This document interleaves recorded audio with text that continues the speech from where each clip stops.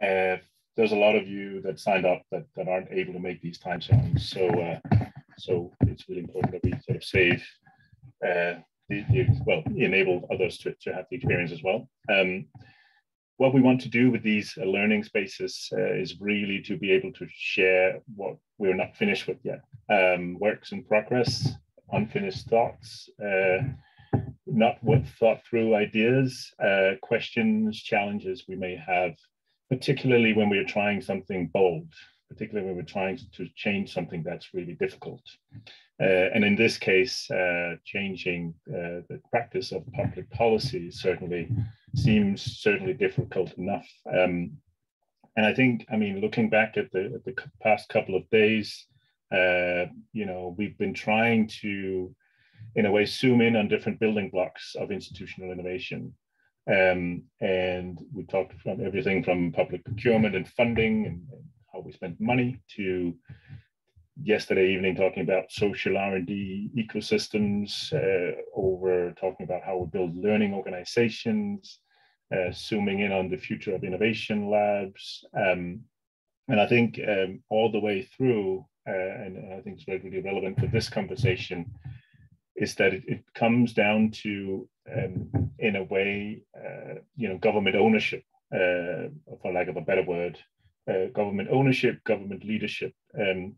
And I think one manifestation of how governments are taking ownership of, let's say, transitioning into new ways of working that probably deal more effectively, more realistically with the world, the context we're in, is to look at policy and how that practice is changing. And therefore, I think we are really delighted to be joined by Albert, Mikko, and Thea today. Each from their organizations and in their professional journey have made it their primary profession, I'd say, to not just rethink policy, but actually experiment with new ways of doing it. So I'm really looking forward to hearing from all of you and then to this conversation. And we will follow a bit of an order where Mikko is going to kick us off with a bit of a scene setting on the recent work on humble government, and then he's going to be followed up by Albert and Thea, and then we'll join the conversation. But I'll encourage all of you from the get-go to share questions or thoughts in the chat, and we'll try to come to them during this session. So, but yeah, thank you all for coming, and over to you, Mikko. Thank you, Jesper. Let me just share my screen quickly. You can see my screen now, right? Yes, okay. Hello everyone, and many thanks, Jesper, for the invitation. It's a pleasure to be here, and I think the topic is very important and at least close to my heart. So very big pleasure to be part of this event. My name is Mikko Annala. I lead Demos Helsinki's governance innovation portfolio, which means that we are the team that is basically dedicated itself to work together with governments and try to come up with concrete, codified new operational models which would help governments to better fulfill their job and do a better job in 21st century. Our analysis has been that more transformative governance is needed. Governments need to be able to steer us through these necessary transformations that are already ongoing in societies. And this is one governance model, which is actually a policymaking model that we have been very recently working in Finland. So 1 year ago, Finnish Prime Minister's office asked us to work on the future of government steering. They basically asked what are the new mechanisms and new tools for governments to steer societies. And together with the Prime Minister's office and also Ministry of Finance, we came up with a model called humble government. Essentially, it's a shift towards a government that is not trying to say that we know everything and we know how to go about it and we know the solutions, but a government that is humble and essentially is able to say that we have limitations. We don't know everything, but we are going to find out, and then becomes a stronger government because it's able to learn faster and be better. It sounds idealistic, but let's see if I can in the next 10 minutes to convince you that it can be a reality as well. But let's first start from the question why. So why do we think something like this and overall new kind of policy making is needed in societies? So my job is to work with different governments. Right now we, for example, have 16 or 17 projects ongoing in 10 different countries. And the challenges that we face in these very different contexts are actually pretty similar. And we have interpreted that a big part of that is basically because the governance systems that different societies, different governments have been inherited from the industrial times. And what we inherited from there are, for example, principles such as governments trying to have quite a lot of control over things that are happening, governments trying to have a lot of clarity in their processes, governments having presumptions of strong hierarchies still making a lot of sense, and governments willing to have or thinking that they can have quite a bit of power on things that are happening in societies. And right now the landscape is still, it has changed quite a bit. Power has been dissolving to ecosystems. You have more and more complex problems ahead of you, in front of you, and you have more and more rapidly changing society in front of you. Which means in a nutshell that basically these processes that we inherited from the earlier times, they still work in many instances, but then there are more and more growing amount of situations where they don't serve us as well as they used to be. So that's why there's a fundamental need to rethink some of the core of government processes and functions that are in there. Well, coming down to the Finnish context where we worked with the Prime Minister's Office on this project, actually, to those of you who haven't been working in Finland and don't know the context that well, I have to, in a way, emphasize that Finland is not the bad student in the class. Finland has been actually doing quite a bit of things on developing public governance. Just to highlight a few activities, we've had 2 quite recent governance reforms, steering reforms, fundamental reforms within the last 10 or 12 years, Ohra and Pakuri, which you can find in English online if you like to know more about them. We have governments shifting from detailed government programs to strategic government programs. Over the last government term, the Prime Minister established experimentation as a horizontal item to the government program, which is still alive, well, even though the next government is politically very different than the previous one. We have national foresight system that is globally well known, and for example, Sitra, that is one of the oldest innovation labs globally, has been functioning over 50 years in Finland. So there's a lot of stuff that has been already done in Finland, and development is continuous. But still, and what's perhaps more interesting is that the current government, led by Prime Minister Marin, has said it explicitly that this is not enough. We need to take this more seriously. And pretty much on the top of the current government's political agenda, government program, there's a chapter basically about reforming political culture and decision making. And it has taken a form of 4 pledges, which are these that you can see on the screen right now.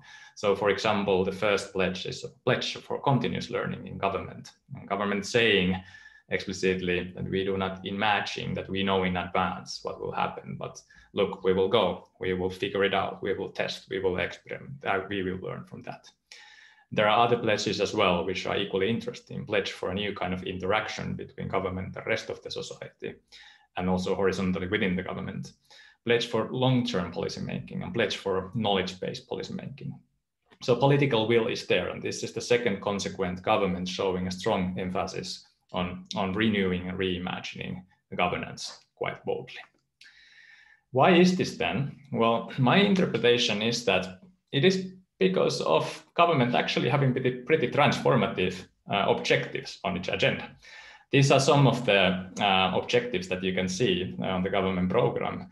So the government is speaking about strengthening democracy, rethinking participation, and strengthening trust between the government and people and different institutions. They are talking about halting the decline of biodiversity in Finland, about moving towards a paradigm of lifelong learning, There are quite ambitious employment-related targets as well, and perhaps most importantly, Finland trying to achieve carbon neutrality by 35, which is, to my knowledge, one of the most ambitious national level targets that are out there. So transformative topics, transformative objectives are out there, but there are actually very few concrete pathways how to actually achieve that. During the project that we did with the Prime Minister's office, there was a phase where we investigated, the consortium investigated governance bottlenecks. And these were basically the findings in a very, very nutshell version. So what is hindering government's ability to move towards these kind of objectives? First of all, culture of infallibility. So our government still feels it needs to show that it knows the solutions, and it can't really go towards directions that would be more risky, would be more out of the box and so forth. And at the same time, we know that sometimes the best solutions are exactly out there. Second, lack of systemicity, scattered knowledge base, silos. So like everywhere else, there are strong administrative boundaries within public administration. They work really well in certain kind of situations, certain kind of policy domains, certain kind of policy objectives. But then quite many of these topics that you see on the left side, they are horizontal by nature, they require long-term attention and so forth. So in these situations, government has less tools to work well. Thirdly, institutional short-termism. There's a number of reasons which drive the government to pay more attention to short-term than to those problems that would require long-term attention. And you can imagine a number of them. Some of the reasons are psychological, some of them are organizational, some of them are institutional, but these are out there. So we tried to tackle from our small part some of these problems, and we came up with a suggestion that we call humble approach, humble government. So this is how we, on a high level of abstraction, want to go there. So culture of infallibility, for that we suggest humble problem solving, where government acknowledges that it doesn't hold all the answers. Then lack of systemicity, we suggest humble collaboration, which means that government trusts people with the mandate to find solutions to the issues that are close to them. Thirdly, short-termism, we propose humble politics. It means that the government is willing to collaborate with those that it disagrees with and also shares the spotlight with them once it succeeds. Well, of course, easier said than done. So we wanted to go deeper than this, and we actually codified an approach that is quite well documented in a publication of ours. And here is a quick version of it. How could this then be integrated in the national policymaking system? So 4 steps. First one, think consensus. So you don't actually try as a politician to solve everything on the planning table, but you agree on a think consensus, meaning a direction, a framework goal, which all political parties, or at least a big majority of parties, can agree on. For example, climate targets in Finland is one example of this. Importance of education could be another one. Then you move forward towards a learning process, and you incentivize local stakeholders to problem solving. The assumption here is that quite often organizations that are on a local level closer to the implementation know already quite well how some of the challenges can be solved. So you incentivize them to be on board systematically, disincentivize if some of them don't want to be on board of your problem solving process, and give them a strong mandate, autonomy to try out innovative practices. Then thirdly, peer learning mechanisms. So essentially, experimentation doesn't really help if you don't learn from that. But instead of immediate top-down type of reporting, we encourage peer learning, put into place structures and processes that help these stakeholders to learn from each other. And finally, this is the moment of humility. Politicians need to come together, and they need to learn which ones they were wrong and where they learned about through these experiments, and then integrate that learning into their framework goals. And if needed, depending on a policy goal, depending on a situation, run this system all over again. What's great about the approach, or intriguing, is that we kind of know it works. We did this together with Professor Charles F. Chapel for Columbia University, who's been mastering the approach of experimental governance. And he's been studying a number of cases where governments have been organically using these 4 steps to come up with pretty great results. Here are a few concrete examples. The Finnish education system is pretty much based on these 4 steps. And then on the other hand, on global governance side or international, the collaboration side, Montreal Protocol is the most celebrated climate agreement globally. It follows pretty much these 4 different steps. But at the same time, no one has institutionalized this approach. No government uses humble approach, humble policymaking anywhere. So we wanted to start seeing if that would be possible. And we did an operationalization of that to the Finnish government context. But also, we also wanted to see if it would be possible to start advocating for more political attention and more political demand for this approach. Oh, sorry, by the way, this is the Finnish education system. Just to run it through you quickly, I'll give you an example how this runs in practice. So how Finnish education system works is essentially that framework goals are defined in a national curriculum. So we have a national curriculum that is revised periodically, and that gives a broad direction on what we want to achieve with education.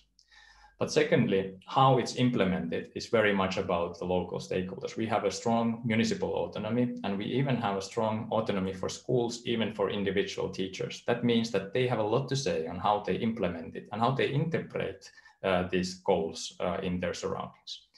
Thirdly, government is putting funding and putting stakes in enabling peer learning. So there are structures and processes that do that systematically. And fourthly, every now and then, every some years, all these learnings are taken to National Education Agency, which then take that up to the ministry, which updates the national curriculum. And again, the vehicle goes around and around. And that's how the system stays alive. So coming back to my topic on institutionalization of this, no one has done that. And this would be very cool to go through this and talk through it with you today as well. Is it possible and how would it be possible? But to start the discussion, we put together this publication, which is directed to the heads of states. And here we want to give some direction that if you happen to be a prime minister or heads of state and you're interested of humble approach, how can you get started? So it's a bit of a cookbook. But on a serious note, it includes a pretty nitty-gritty codified approach on how to run this approach as a part of your policymaking system. But I will stop here. Thank you for listening, and curious to hear the colleagues and questions from you. Thank you. Thanks, Mikko. That was a great scene setter for this conversation, I think, and always nice with the right level of ambition from the get-go. So appreciate it. I'm sure we will get into the conversation about it. I certainly have a range of questions already lined up. Albert, do you want to pick off from what Mikko left off here and share some of your experiences at IGL and maybe beyond that as well? Sounds good. Let's see if I can share the screen. With Google Docs, you always... You never know. Now the thing is working. Hopefully you can see the screen. Thanks. I mean, I really like enough Mikko's presentation on humble government, and some of the things, I mean, we don't cover everything that he was touching on, but some of the things that he was talking about are quite familiar kind of things that we've been doing or thinking about. I guess on the question, the high level question on the future of public policy, IGL's focus is that the future of public policy means being experimental. I think given the people I've seen on the call today, there is not much convincing that needs to be done on that. The challenge is how to get there.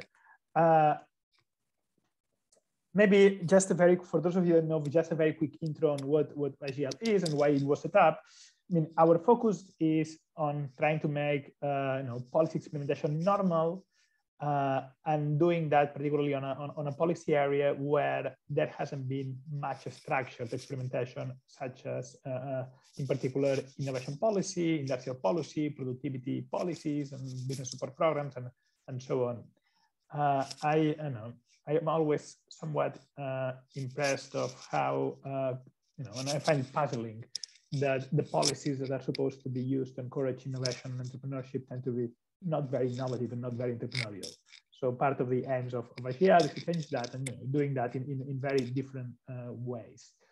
We structured our work, and I guess going back to the concept of kind of peer learning as a community of organizations, governments around the world who want to be more experimental, as a community of researchers around the world who want to actually help create new knowledge. And basically our role is to try to bring those two worlds, or one of our roles is to try to bring those two roles together. And we do this through many different ways. We're probably just conscious of time. I'm not going to go through the work that we've done. The slides is here if you're kind of watching the video and you want to pause. And rather, I'll focus on why we like experiments and why we think experiments are part of the future of public policy. And I guess we always think of experimentation from kind of two different lenses. And we've had some debates with all nested colleagues in the past as well on which of those lenses and what's the right balance between those. Part of the experimentation and the beauty of experimentation is encouraging kind of new ideas. And the reason for that, as and Mikko was mentioning, there are lots of challenges. Typically, governments have little space to think out of the box about how to address those. And we think experimentation is a way of helping them think out of the box.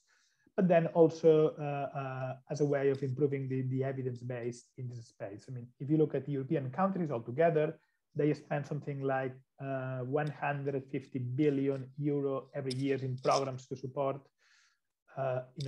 businesses to innovate and grow, and there is very little evidence on whether it's working or not. Albert, just before you continue, there's mentioning that your mic is touching your sweater, so it's just sort of disrupting the noise a little bit. Sorry, apologies about that. That's all right. Let's see. Let's see. You might have to button down a little bit. So let's see. Let's give it a try. Is it okay now? Yeah, I think so. Let's see. Okay. Otherwise, I'll interrupt you again. Okay. Sorry about that. So one of the things that we've seen in the last few years, we've been at it for, I think it's almost 7-8 years now, is how the word experimentation has become normal. And how lots of governments are starting to use the word experimentation, which before in the kind of policy documents. One of the challenges, however, that we see is how this word is actually, what people mean by this word. And here, what very often you see governments saying we have to be experimental, we are experimenting all the time, we are trying all these new things. But our understanding of what an experiment is, and I guess that's basically what an English dictionary definition would be, is that it's actually testing something. So testing, trying to discover something, trying to understand where something works. And that means putting learning as the priority, being intentional in how you're going to learn, and have some specific timeframes on how you're going to achieve that objective. I'm going to do it again, Albert. Maybe you can hold. Maybe you can just hold the. Let me do it. Is this better? Oh, 1 second. Is this better? Yeah, I think so. Okay. Sorry about that. Apologies. So I guess moving on more on how are kind of what is the approach that we're trying to encourage, and how are we kind of trying to help governments to be more experimental? And I would say. We're trying and we're doing lots of different things, from capacity building, from kind of awareness raising, from one-to-one support. But typically, the kind of the two things that we are seeing that kind of sort of start kind of work at making, building the system to be more experimental in this policy space. One is this idea of creating experimentation funds, unlock funding mechanisms to create the incentives for frontline organizations to be experimental. The other one is to trying to change the internal culture of governments, to be more experimental, and that means having the right incentives, structures, cultures, skill sets, and so on. When we're thinking about what are kind of the things that are needed, or what do we in organizations, and when we think about experimentation, there is something about the mindset. And the what if question actually, I've borrowed from the work that State of Change and the skills team has done over the last kind of many years, and I think it's a very nice framing, getting people to think about what if. there is something else about creating the culture where actually the people who kind of are thinking what if can go and test it, and there is openness to failure. And then there is, I guess, saying as well something about the methods and how you actually learn, which approaches you use. And I would say that in all these kind of three, I guess, pillars, dimensions, call it whatever you want, there is still lots of work to be done to get governments to be experimental. When we've talked to the governments we work with, we typically see that they fall into kind of different categories, both when we're thinking about kind of their openness to be experimental, but also their in-house capabilities. And one of the things that it's kind of quite sometimes where I find it interesting is that those two are not necessarily correlated. So you have some governments that are really open to the idea of experimentation, really want to do it, but don't really have the capabilities. And you have governments that could do it if they wanted to, but there is some kind of almost an ideological reluctance to engage in that process. The other, I guess, one of the lessons we've learned in the process, and when we started IGL 7 years ago, was that it's important to ensure you do the kind of the full, I guess, the full journey of experimentation properly. So when we started, I guess, on the spirit of sharing, work in progress and what didn't work, lots of our focus was very much on let's just test solutions and let's ensure that we test them in a way that we will be evident. So a focus on trials, a focus on RCTs.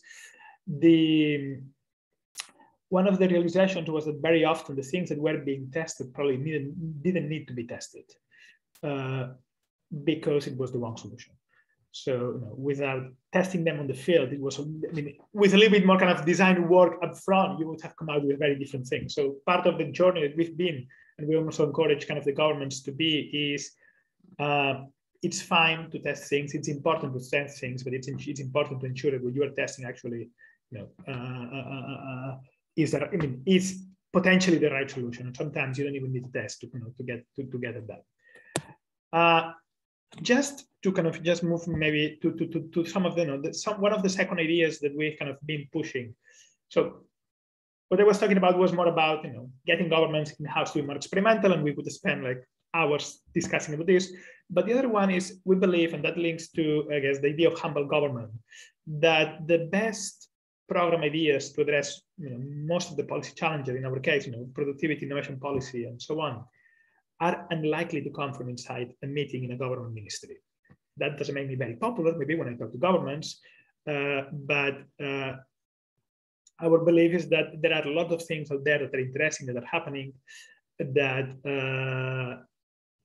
would be worth to scale up. But the challenge, and the policy challenge, is that there is no mechanism typically for governments and funders to distinguish which are well-intentioned but ultimately ineffective efforts from which are those that really are impactful, interesting, and would be worth scaling up. And this idea of experimentation funds that we haven't invented is something that other people have been applying in other fields, but we've kind of taken into the field of kind of productivity and innovation policy, is one way of identifying new ideas and encouraging new ideas. It's one way of kind of getting more organizations to be experimental and encouraging them to actually test and giving them the space to fail, to try it and fail. And ultimately, we almost kind of see it as a way of empowering the change, the change makers in organizations, in the ecosystem, to be able to legitimize, to give them, I guess, some additional ammunition or some additional arguments, and to legitimize the idea of running experiments, and give them some support by getting them the funding that they can then use to convince their colleagues to go and set up experiments. We've been working, we've been partnering with both the UK government and the European Commission on 2 experimental funding calls, but there are many other examples also that are applied to other policy areas that I think people can learn from. Just to finish on some kind of, I guess, personal reflections on the journey. And this is, sorry that it's a text-heavy slide, but just to ensure you don't forget some of them. In the part of us, I mean, we are part of our kind of role is to try to change. Our ambition has been to try to change policy making in this space to make it more experimental, and that's our geographical boundaries is basically advanced and emerging economies. So it's not for a small team of 11, 12 people. That's quite an ambitious agenda. I think it's important to be ambitious, but it's also to be realistic on what you are going to achieve in the short term. Otherwise, there is a risk of being frustrated very quickly. One of the things that also applies to governments that want to be experimental. There is sometimes when we talk to governments and they sort of say, we're going to run the most larger scale experiment. We really buy it. Let's set up a very large scale experiments. The challenge is that very often when we've seen that is that typically the experiment has never happened. Was too ambitious for the capabilities and the political will and the organizational will to implement them. So sometimes starting small, build and using those small successes to build a larger coalition can be a useful way of achieving that. One thing I mentioned is the importance of being flexible and on how you do it. Maybe the last couple ones is, while I see much of what AGL work is about is empowering individual champions in organizations to change them and giving them external support, relying only on them is risky. The question is, and the challenge, and that's one of the areas where I say is a challenge that we haven't cracked yet, is how to build wider coalitions of change and internal champions in internal organizations so that change happens. I actually think a set of change is an example of doing that through the programs that you've been running. Maybe a couple ones to finish. This is not a bottom-up or a top-down exercise. You need both. And if you only have one, not much progress will happen. Maybe one reflection about us, and one of the challenges we face is we are an outsider in the process, I guess, as Mikko, you are as well. And that has advantages. We work with lots of government around the world. We have the advantage of seeing what they are doing. We are learning from them. We can encourage peer learning. But that also means that we are much less ingrained in the inside of policymaking. And very often what we see is that ideas that come from us or from, even sometimes some inside organizations, but they're still sitting relatively on the margins of, the standard policymaking, is the ideas are great, but there is a limited rate.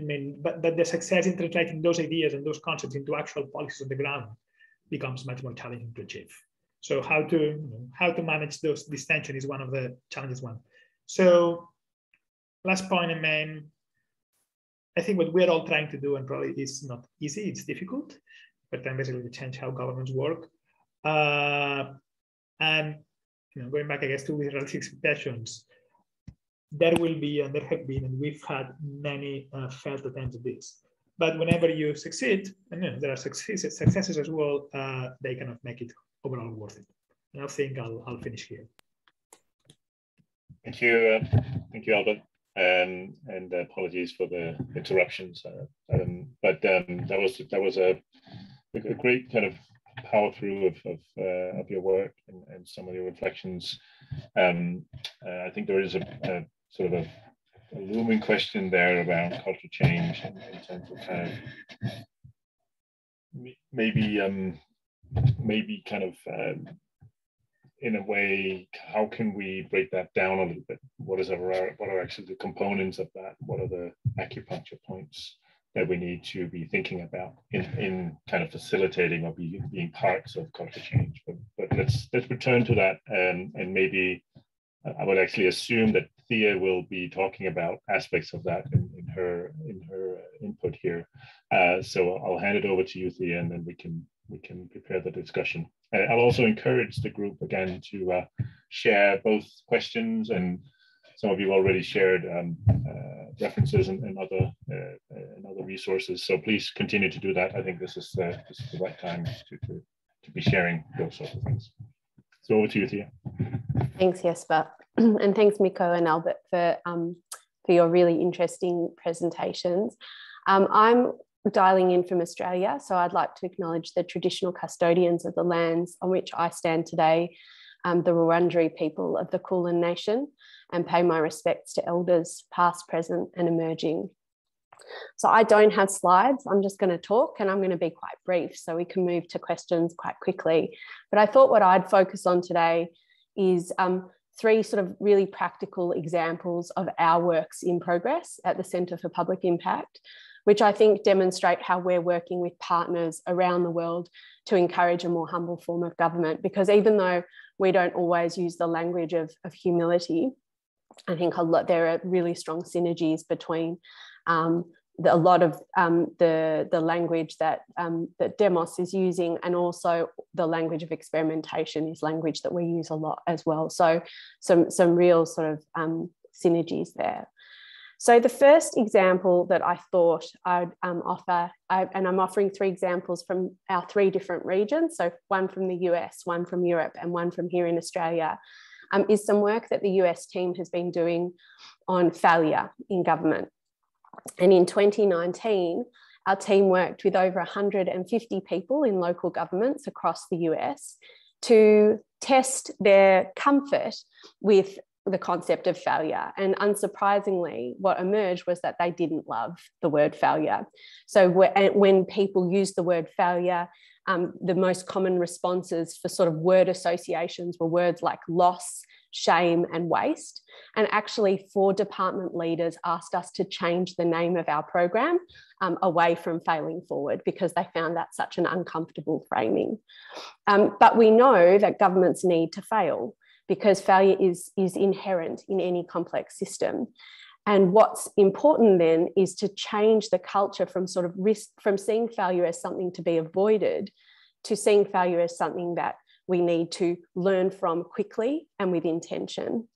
And so what we've done is, off the back of that research, we've designed a program to work with government teams to understand what are the barriers, what makes failing so hard, what is it about the word failure that means that you don't even want us to use it in our documents or our program, and how can we start to address that? And we're doing it in 2 ways. So we've got, over the course of 12 months, a program that brings together people from different departments to work together to identify the internal cultural challenges to failing forward, and to sort of design little experiments or action plans to break down those barriers. And then at the next workshop, which comes 3 months later, to check in, see what's working, what's not working, whether it's changing the culture in the way that people are hoping, refining, adapting, and continuing again.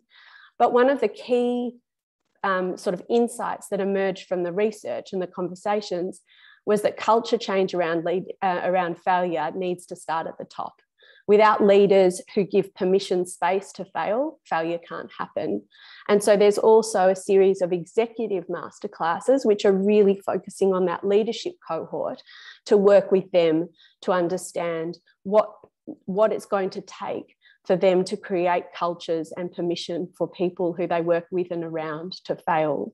And I think that, you know, the link here to humility is key, because part of the reason why governments don't like to talk about failure is because, as Mikko was saying, they like to be seen to have all the answers, and failure sits in tension with that.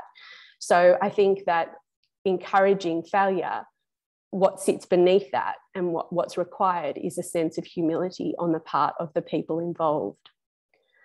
The next example that I thought I'd give is a piece of work that's been happening in the UK, which is around a regulator's community of practice. And earlier this year, CPI, together with Easier Inc., joined forces to bring together national and local regulators and inspectors, together with people who are subject to their inspection regimes and regulation regimes, to have different kinds of conversations. The idea was that the community of practice would create a space for sharing learning, for developing new relationships, and for experimenting with new ways of working together. And so questions that they explored were things like, how can regulators and regulated organisations have more human relationships? How can we change the way inspections feel for people who are being regulated? And how can we create a dialogue so that inspections don't feel so hurtful and hard? And again, you know, the link here to humility is that in order for this community of practice to work, what we needed was regulators and people who are regulated to be open-minded enough to listen to perspectives that perhaps felt at odds or in tension with their own, and curious enough to think about how hearing other people's perspectives might justify a change in their approach or behaviour. And it's a project that at its core was really about bringing together unlikely people to have different kinds of conversations and build relationships. And I reread a quote the other day that sort of really has, you know, resonated in this context. And it's by Kanya Kramer and Sengi from the Water of Systems Change, where they say transforming a system is really about transforming the relationships between people who make up the system. Simply bringing people into relationship can create huge impact.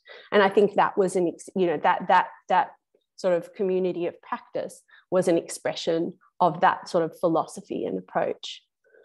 And then the last project that I'll just touch on really quickly is a project we've been doing here in Australia, very much a work in progress, with Dusseldorp Forum and Hands Up Mallee.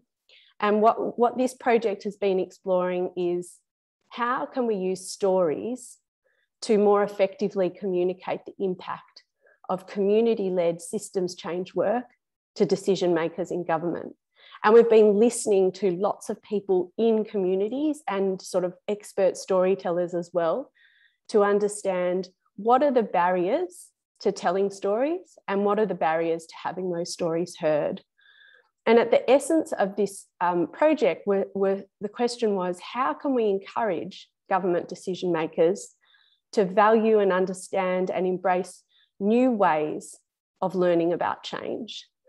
And you can see again the link to humility, because government to do this needs to step into the discomfort of engaging with stories of change which are non-linear and which are told by voices that are unfamiliar to them, voices that they're not used to hearing.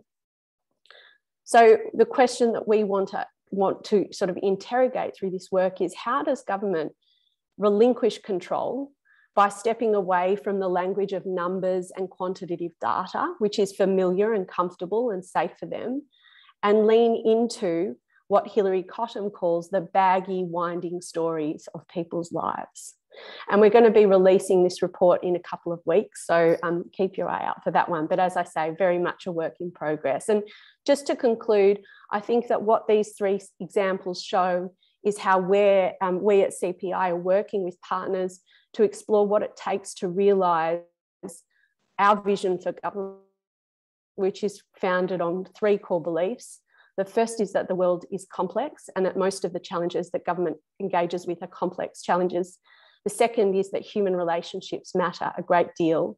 And the third is that progress is best made through experimentation and a process of continuous learning. Thanks, Jesper. Thanks, Thea, and a nice way of, in a way, summarizing all of the three presentations. Certainly, sort of in terms of principles at the end here.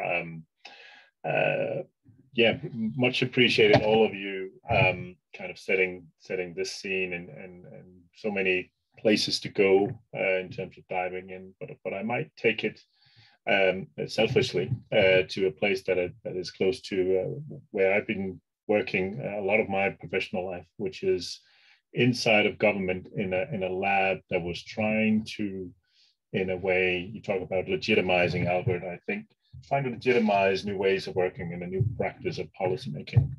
What we found, or where we found ourselves, was very much not in, let's say, or most of the time, not in a strategically supported position So we did nice experiments, but it was sort of outside of strategic reforms, outside of core policy making.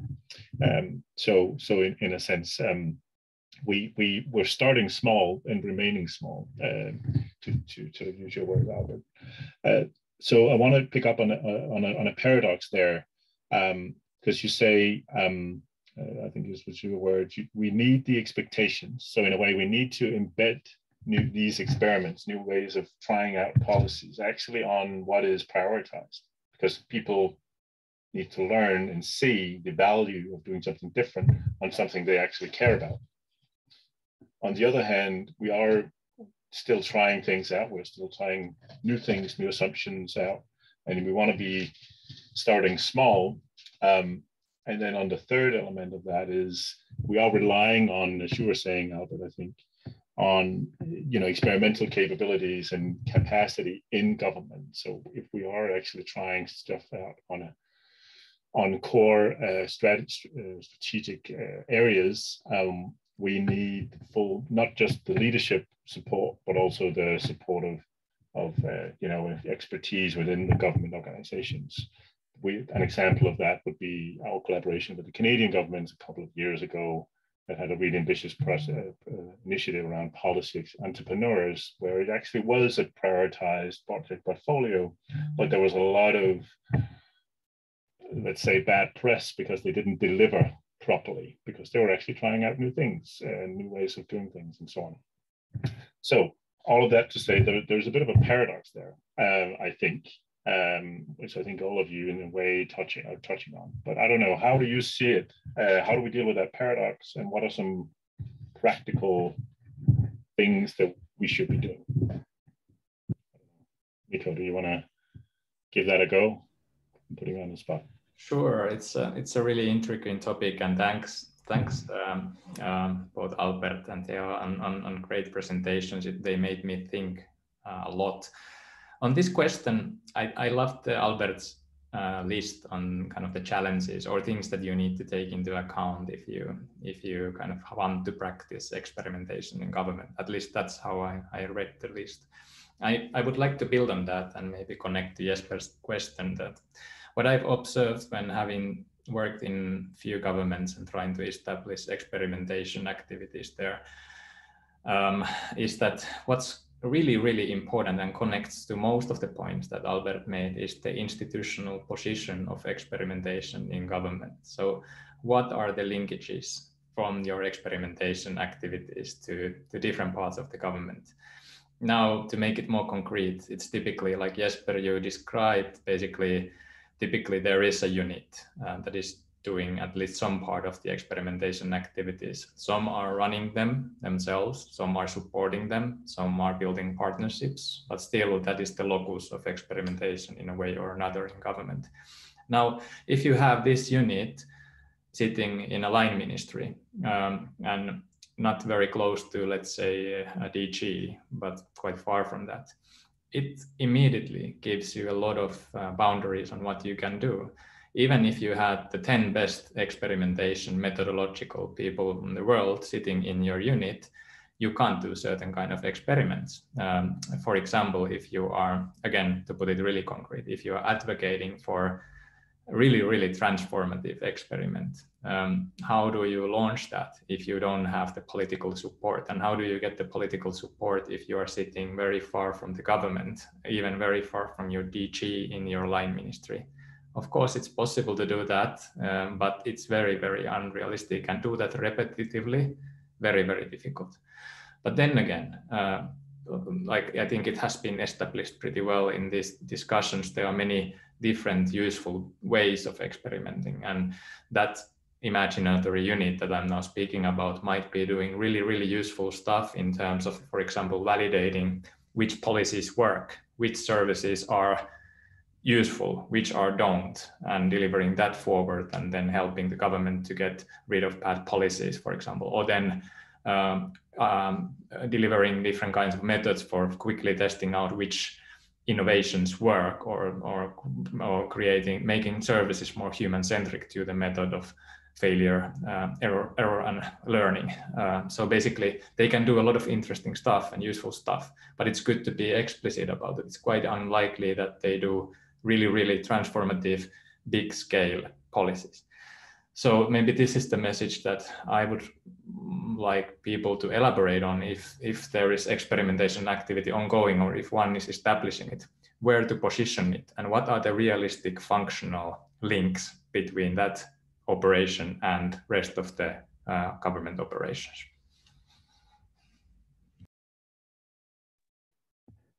Thanks, Mikko. Any other reflections, Thea, Albert?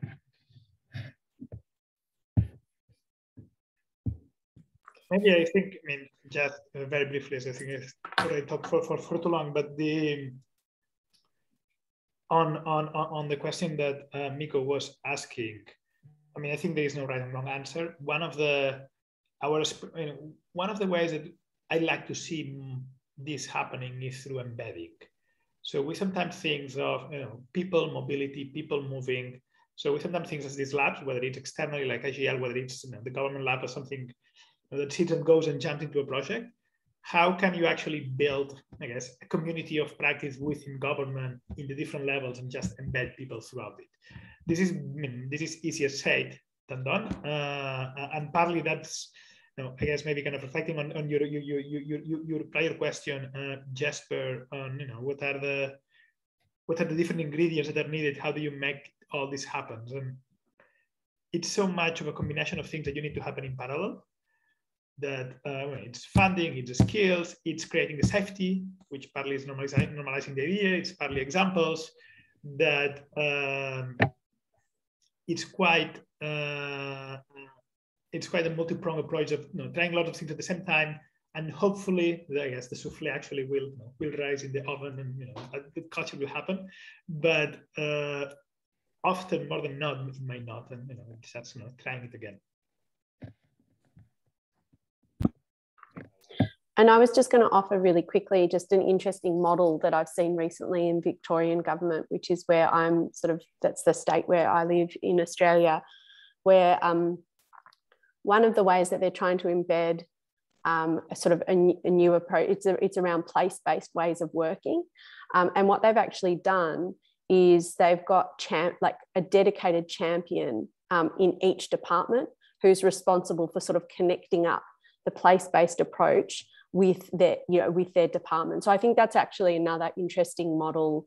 I haven't seen it play out in any detail yet, but of that idea of how do you start to disseminate outwards from the ideas that start in a particular team or in a particular unit or hub or whatever it might be. Right, thank you.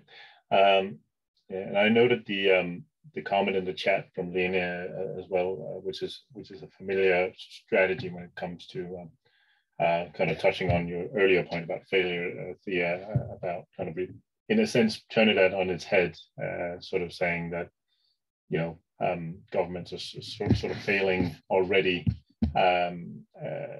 or that's the one version. The other version is, what's the risk of not experimenting, and kind of going with that, building the opportunity space through that sort of thing. But staying in the political, with the political lens a little bit, and sort of trying to also bring some of the earlier presentations and sessions we've had in this gathering into the mix. It's been very kind of clear that obviously the context has changed, whether we talk about the kinds of problems and all the kinds of crises that we're facing, the speed of change and so on. And you mentioned, Mikko, this challenge of institutional short-termism, and the need for a long-term, so the Finnish government taking up this long-term focus, which I think is very exciting and encouraging. I wonder if we can sort of maybe reflect a little bit more on that. Since we are talking about the future of policy, it seems to me that one of the things that policy is increasingly facing as a premise is to do intergenerational planning, given the scale of the issues that we're dealing with, and given how we're should be held accountable to the public going forward. So Mikko, do you want to expand on that, and particularly how we're dealing with this then in a, as you say, an institutional short-termism culture? Yeah, thanks, Jesper. I think it's a very interesting topic and takes us also beyond the topic of experimentation, which I think is the idea also here, because we're talking about future of policy and policy making. For me, this is a really big question. I think now we are witnessing COP26, I think, which has been dubbed as the last chance of humanity, basically. And basically, we are talking about quite big transformations that need to happen really quickly. And we've seen in democratic countries, and not even only in democratic countries, also in more authoritarian countries, you need to take care of legitimacy of your actions. And if you want to push through those transformations quickly, you need to take care that they are, in a way or another, fair and sustainable at the same time. And that is just pretty difficult to do with our current governance systems. And you see in, for example, a few years ago in France, basically government raising the gasoline price quite a little, and you have yellow vests on the street for a couple of years, and that's a reform, that's not a transformation. So now we're talking about big challenges that require long-term attention, and in democracies we have too little processes that would enable us to pay attention to long-term. And humble government from its small part is one effort to try a new model that would enable governments to kind of continue where the previous government stayed. And that's the idea that it's not only a technical policymaking process, but it actually would trigger a bit of a cultural shift within the parliament, within the decision making as well. And in short, the idea is that with the thin consensus in the beginning of that process, you require all the parties or majority of the parties to agree on more general level on a framework goal, and then learn together, and then require from politicians that they also share the limelight when success comes. And then it wouldn't be only your own project, it would be a shared project, where still not one or two parties define the project, but were largely defined together and learned together about. This will not solve all our problems, but I think more and more this kind of, like I said, work in progress pilots would be needed for us to be able to build models that would actually enable us to put in motion policies that are not only incremental, transformative, but still require us quite a long time to end up in a successful end result. I think this is it. I think for me, the future of democracy is a lot about the future of policymaking, and that makes the question a little bit difficult. We've been talking about representativeness of democracy and that sort of things, which are important, but it's qualitatively different question. For me, it would be about enabling participation to policymaking process and enabling long-term mechanisms to be integrated to policymaking. But that's really difficult because you need to think about the institutional setup, the interaction between the parliament and the government machinery, and then integrate continuous learning into the very core of government processes like policymaking and budgeting. So that makes it intriguing and challenging. Just to jump in and offer sort of like an interesting example which doesn't get to the heart of the profound challenges that you've just identified, Mikko, but I just love this example of something that a government is doing to help it think in more long-term ways. It's the reverse mentorship in Taiwan that Audrey Tang has been a real sort of supporter of. So they've actually get young people to mentor ministers, with the idea being that the young people bring a perspective around the future that people who are ministers may lack. And so it's this recognition that young people actually have a really important perspective to bring.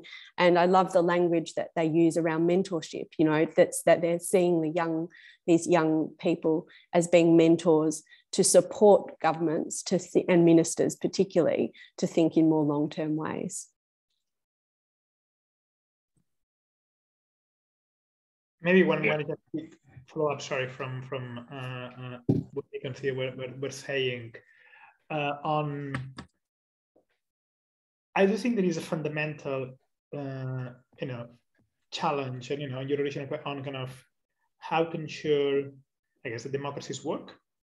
And part of that is, embedding participation, but part of that is also embedding, we are not going to change incentives of politicians if we don't change incentives of voters. So ultimately, there is something about, I don't know the answer to that, but I would say there is a fundamental challenge. We are not going to see many change happen. We are not going to see consensus if voters don't reward consensus, if voters don't reward, are open to failures. If voters, so there is, I think there is a fundamental aspect of not only how we engage, particular voters to create more participatory processes, but also how do we make that the marginal voter, the deciding voter, the one that actually drives the incentives of policymakers and politicians, is much more open to some of the ideas that we've been discussing here. Unfortunately, I don't have the answer to that small challenge. Yeah, thanks. Although I wasn't expecting kind of clear answers, obviously, given the outset of this discussion. There's a little bit of time left. I did want to give the floor if you wanted. Jane, you had a question for Thea that you may want to just quickly ask. Okay, I think I've got already the answer. Okay. Involving young people, it was very great. Thank you. Sorry, okay, I missed that. Just want to make sure that we are covering all of that. So maybe I'll then turn to the question that James put in the chat. So he reveals that he is a journalist. So he wants to make this about a personal story, obviously, which I actually think is interesting, given the three of you working to support this agenda from the outside of government. So what would it take to get you into government to drive some of these agendas?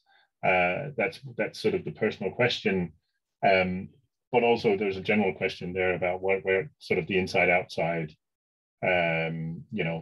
what's more strategic, what's more helpful. Obviously, you're not allowed to say both and, but answer the personal question first, and then you can take it from there.